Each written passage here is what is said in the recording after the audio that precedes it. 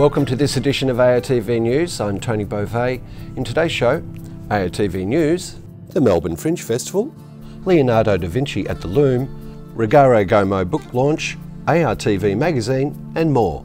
Darling and Daring Productions presents a sexy night of circus, spice and all things nice in their filthy, flirty circus cabaret, the Carnival of Characters.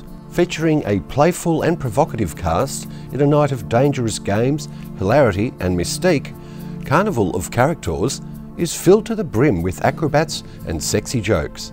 Step into a world where the daring meets dazzling in a seductive circus cabaret experience. Strictly adult carnival entertainment for everyone. For further information, see the Alex Theatre website. The annual Fuse Festival kicks off this month, transforming the Darebin area into a dynamic hub for the creative arts. Hosting events every autumn and spring, Fuse at Large has been committed to pushing the boundaries of artistic expression while celebrating the vibrant culture of Darebin. The free festival will host various live events, including music concerts, art galleries, film screenings and design competitions. To celebrate Victoria's upcoming Seniors Month in October, performance outfit Not Done Yet will return to the festival.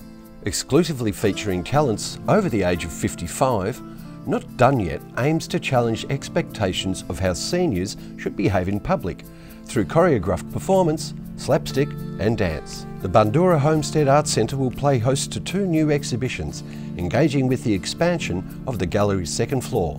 The heritage-listed homestead will feature artwork presented by the artist-run gallery Working at Heights. 5 rooms and house rule will run to the 23rd of November. For more information on events and ticketing, head to the website. The National Institute of Circus Arts' cathartic new ensemble show, Fall With Me, was presented last month at the National Circus Centre in Prahran. As Australia's Centre of Excellence for Training in the Contemporary Arts, NICA's last show planned to explore complex human emotion through contemporary circus performance. The second-year ensemble was directed by theatrical storyteller Katie Cawthorne and aims to explore the intricacies of the human psyche. The performance featured acts of teeterboard, hair hanging and Chinese pole and delivered an electric and emotional show. Head to the NICA website to check out what's going on with their latest productions. Colin Ebsworth is presenting My Colt and I, a story that follows Colin's parents being matched at random in a mass wedding at New York's Madison Square Gardens in the 80s by a man who said he was Jesus Christ. Through a mix of theatre and comedy, My Colt and I explores the inner workings of why people join cults and the universal search for connection, belonging and purpose. My Colt and I is at the Music Room at Festival Hub Trades Hall. See the Fringe website for further details. It's August 2021. Kath is up to Pussy's Bow in Sourdough. Kim's been asked to work from home, though that happened before the pandemic. And Sharon has had a severe reaction to all the hand sanitisers. Relive the uniquely Melburnian pandemic experience of Kath and Kim through the eyes of these uniquely Melburnian characters, hilariously parodied by Art Simone with Thomas Jaspers, Lisa Mann and Scott Brennan. Returning to St Kilda's Alex Theatre after sold-out seasons in Geelong, Ballarat, Albury, Canberra, the Gold Coast and the Sydney Opera House, with quick wit and camp tunes, this is a fabulous night out for everyone. Fountain Lake's in lockdown, a drag parody at the Alex Theatre. See the website for details. The Melbourne Fringe Festival is back in October, transforming the city into a vibrant canvas of artistic expression. Over 2.5 weeks, this dynamic festival invites the audience to explore bold, daring performance in theatres, galleries, public spaces, and unexpected locations across Melbourne. This year's program brings together some of the most groundbreaking performers from Australia and beyond, featuring everything from circus, dance, and physical theatre to comedy, cabaret, and music. Highlights include cutting-edge acts like Dancenorth Australia, Jack Circus, and Camera Dance. Melbourne Fringe offers over 450 unique events, blending art, bold ideas, and a touch of mischief. There's something for everyone, whether you're seeking moments of joy, reflection, or pure entertainment. From Dreamswarm, a whimsical performance for children, to the spectacular outdoor event. Free fairy floats, when now perform aerial acrobatics with candy clouds, the festival promises an unforgettable experience. Don't miss the festival hub at Chase Hall, which will host over 100 events, including the iconic Global Smash Club, celebrating 20 years of the legendary Burlesque Hour. The Melbourne Fringe Festival celebrates diversity, creativity, and the unexpected. Tickets and full program details are now available.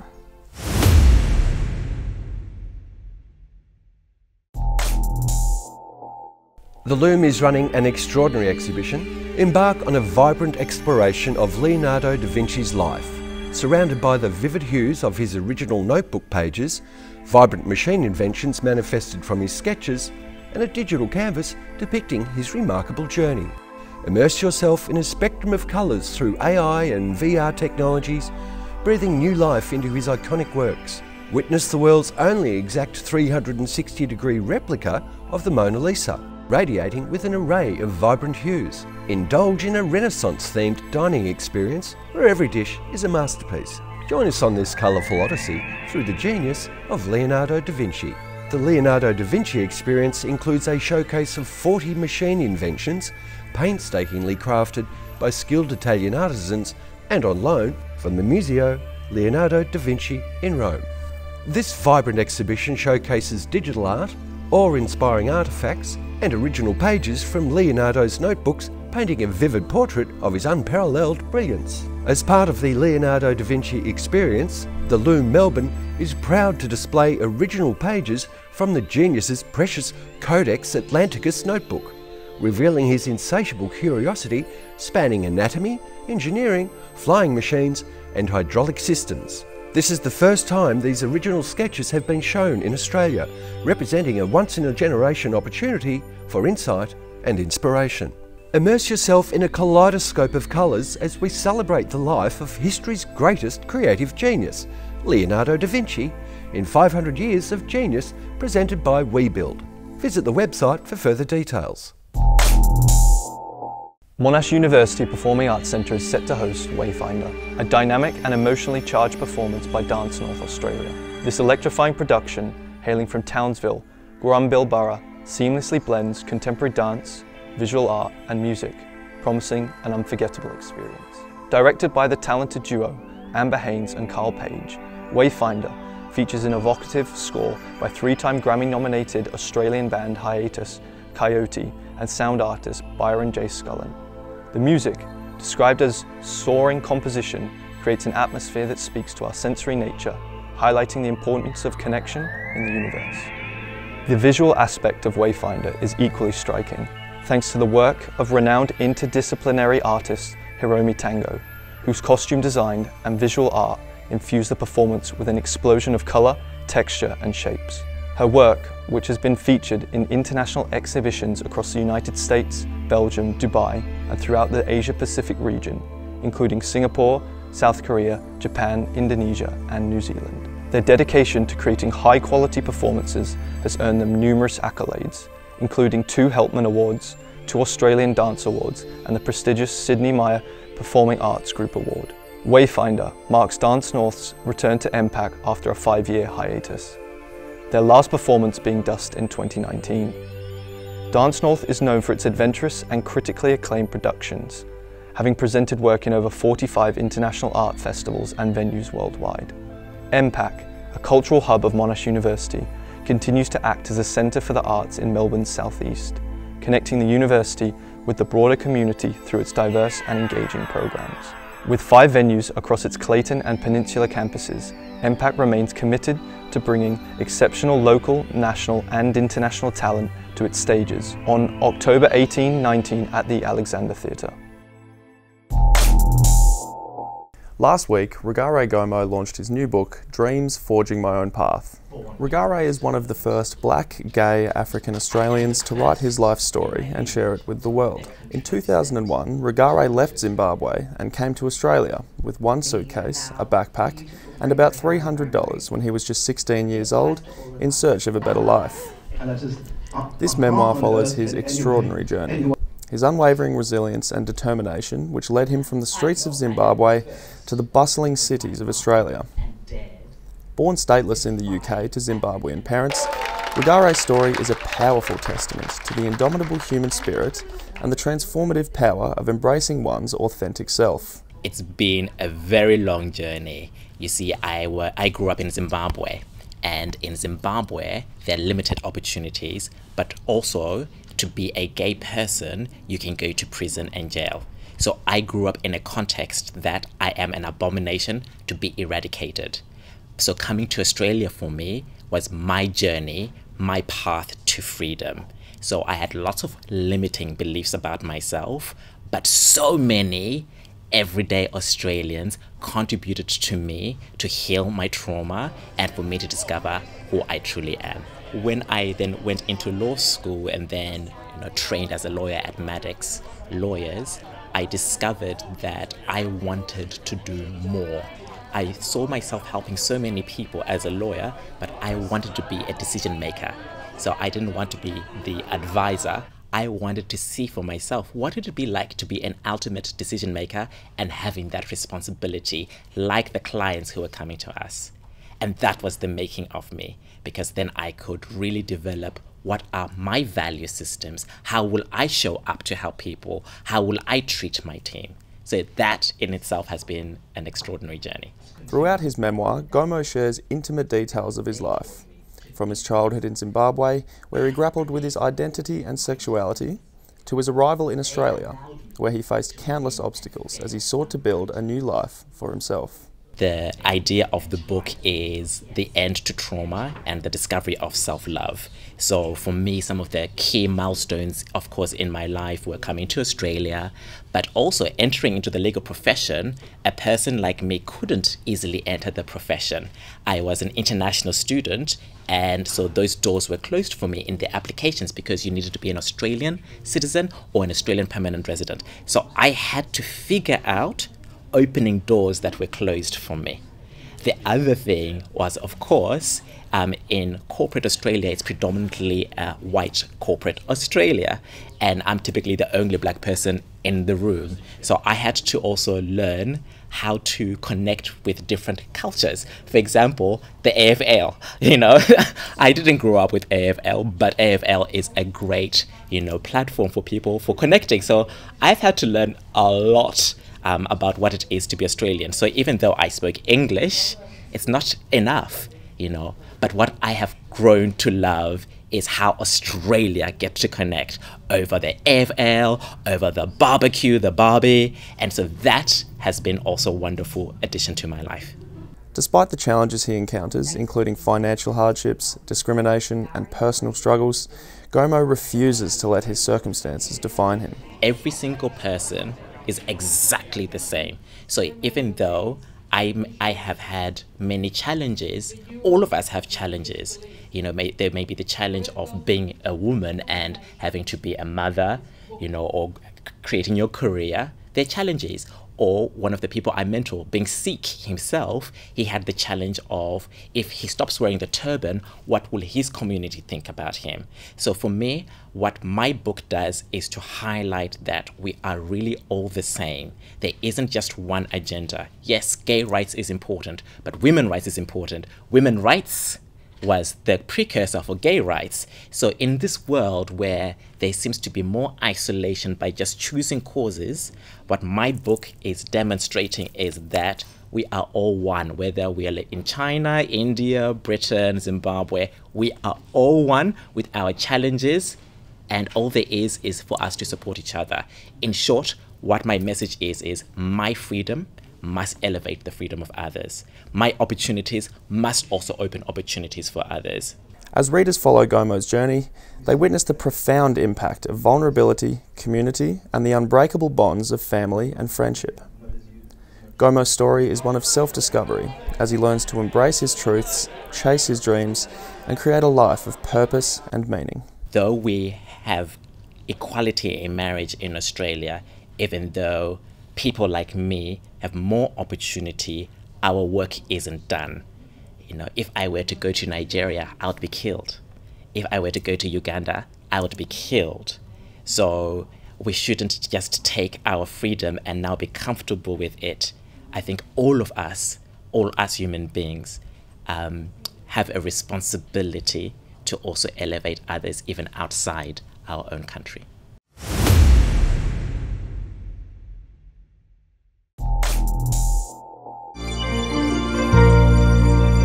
I'm here, we're talking about a very confronting book and topic. But let's start off with some business stuff. Sure. So talk to me about this publishing and publication. It's Grinadara Press? Grinadara Press. Grinadara yeah, Press. I can tell you the background. I've actually been bequeathed this publishing house. It's been run for 28 years, and my very dear friend, he's very, very terminally ill, and he didn't want his publishing house to die with him, effectively, to put it bluntly. So it's, you know, it's emotional, and it's a legacy that I intend to maintain. I've inherited a lot of projects that were works in progress, but this particular title I was working on as an independent publishing consultant, and I was helping the author. And then when she heard that I was being given a publishing house, she said, please let me publish with you. So that's how that's come about. So how much are you going to be driven by guilt? You're Jewish. Guilt is part of your... It's I'm endemic. Jewish, you're it's endemic. Jewish. There's guilt flowing everywhere. I know. I've got a bit of guilt because I've got all these authors that are waiting, and then I've got this book that's kind of come in, and that's kind of, because the author's coming out in October, all the way from Mallorca, where she now lives. So we have to explain that she's Australian. Yes. Sydney born. Yep. Was financially successful in Sydney. Correct. And then went to London and had an unhappy marriage, and then ended up in Mallorca. Correct, where she's been for many years, and she's a sculptor. But yes, that's right, she's a sculptor. Like, yeah, nauseating. I know, she's incredibly talented. But what happened right at the beginning, I mean, you know, we'll get to it, but the traumatic childhood was somehow she pulled herself out of that, and she got a job in real estate when she could, you know, she didn't leave school with the graduation papers because she'd lost the ability to read and to retain information through trauma. But she got a job in a real estate agent, and eventually she said to her boss, if you buy that property, I'll help you renovate it. And it was on the cusp of Paddington's gentrification. And from there, she made a small fortune. She became this sort of Baron of Paddington and set up her own agency. Baroness. Baroness, correct. And yeah, it was just a timing and also a creativity and an ability to make things out of, you know, effectively nothing. And in the day, Paddington was a slum. That's right. If I can just explain to the poor old Melburnians or non-Sydney-siders who are watching this, Paddington's sort of between Centennial Park and the Double Bay. Yep, it's absolutely. It's on the cusp. But it's at the start of the eastern suburbs, so really. Oxford Street. It's not a harbourside suburb. No, but it's got those beautiful double-sized terraces. And Yeah, they're but iconic. It's got the iconic Paddington Terrace. Yep. And yeah, it was a slum, but now it's super groovy and has been for decade after decade. Yeah, and we've got Judy to thank partially for that, because she had the vision and she started this regeneration, I guess, of the houses, and yeah, she was able to sort of take off and try and put behind her the past, but it keeps bubbling up, of course. So can I just warn people, we're talking about Agnes. This is the name of the book. It's by Judy King. It's called A Childhood Betrayed and Reclaimed, and as you can hear, she has had an amazing career. It's about sexual abuse.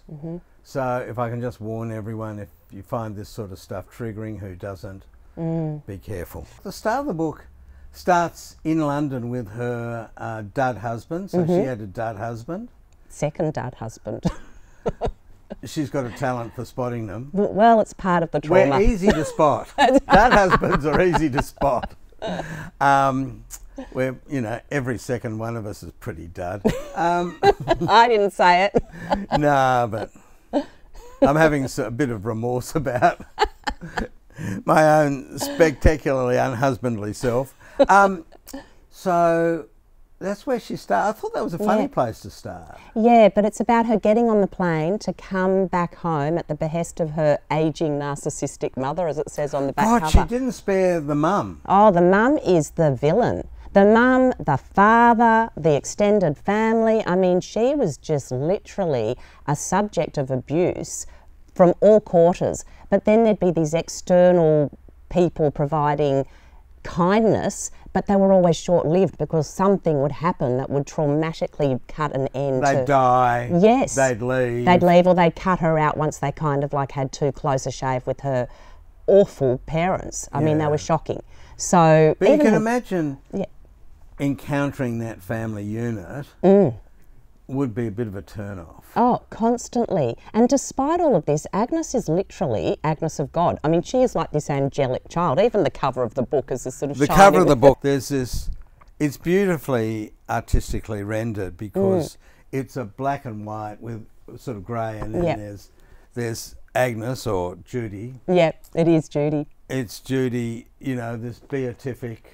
Exactly, and in the Strand Arcade. So the other thing about the book is that she captures the essence of post-war Sydney so magnificently. It's like you're walking through the streets and recalling places and times, historical events that happened while she was young, and she'd sort of read snippets of news that she'd find in her mother's knitting bag. And so you kind of, it's contextualised in a way that gives such a sort of resonance to the book. So it's not just all trauma, it's beautifully written, which makes it easier to kind of, you know, stomach. And just to revisit, I lived in post-war Sydney. See, I'm a little bit younger. Yeah, I'm just about to turn 70. Anyway,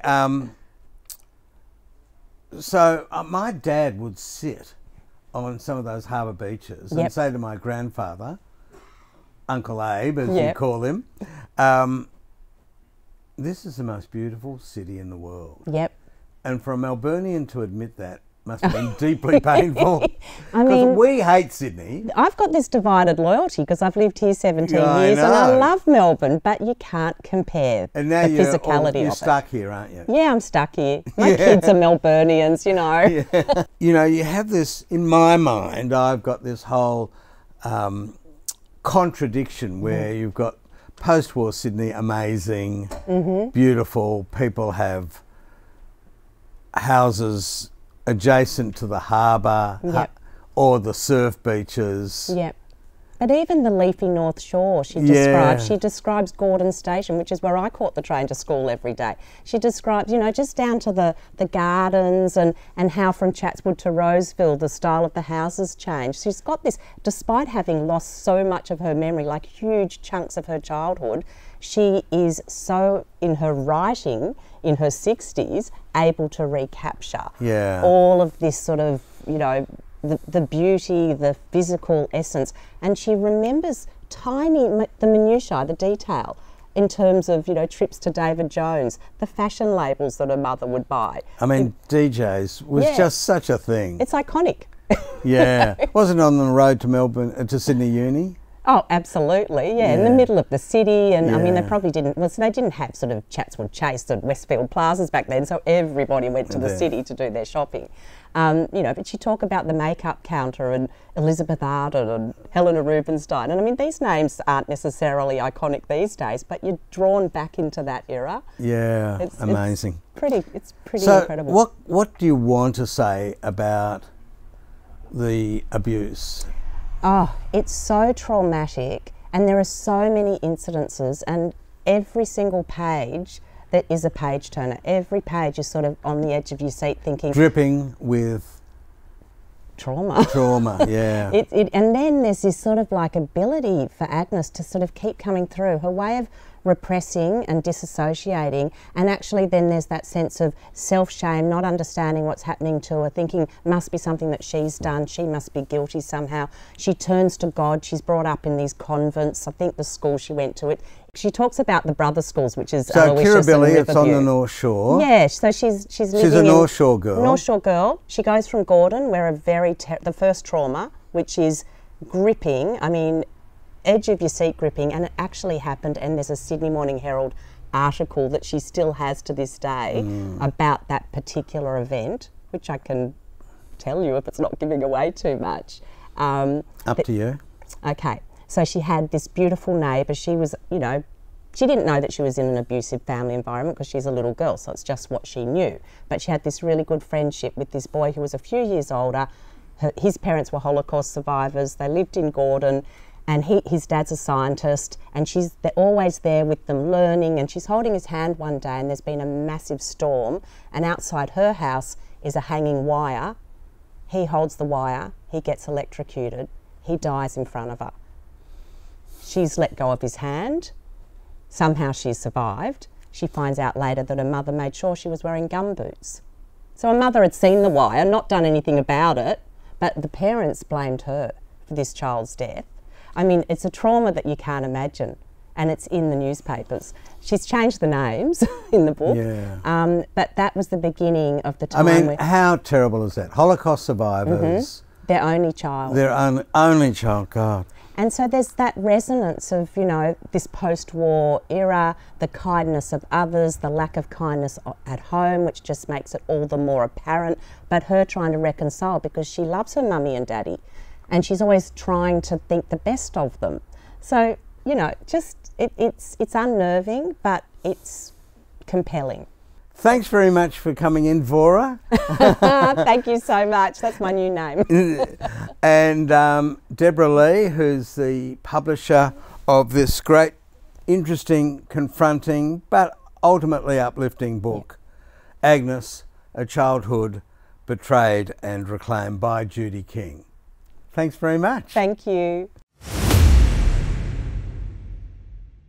That's it for this edition. If you'd like to get in touch with us and let us know about any live event coming up in the inner Melbourne region within the next month, just shoot us an email at info@artv.com.au. Thanks for tuning in. We'll see you next time.